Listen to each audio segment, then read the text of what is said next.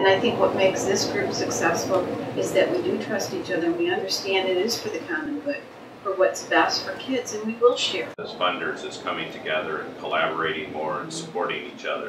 And I think the hope out of this group of the Educators Task Force and the funders coming together consistently is to be that collaborative body where we are supportive, where we are enhancing the work, where we're making sure that this isn't the next flavor of the week project, but it is the long term. I think that's critical, at least from my perspective, and where we both privately and publicly advocate on each other's behalf. Whatever we're thinking about, whatever we're doing, it's really about the kids. It's about us and our work, working together, really making a difference in the lives of the kids here in town. We have to recognize that people care about their children. And sure, there are a few who probably fall in that category, but they're really small in number. Most of us want something better for our kids.